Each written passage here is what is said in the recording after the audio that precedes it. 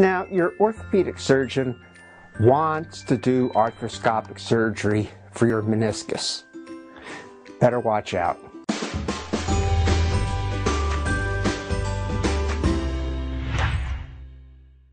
Arthroscopic surgery for degenerative meniscus tears increases the risk for eventual knee replacement.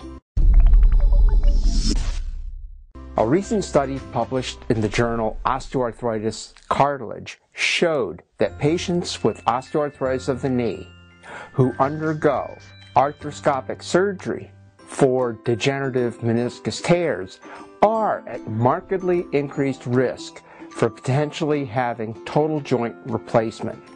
In the study, 335 patients with osteoarthritis of the knee underwent arthroscopic surgery for degenerative meniscus tears. They were followed for 2 years.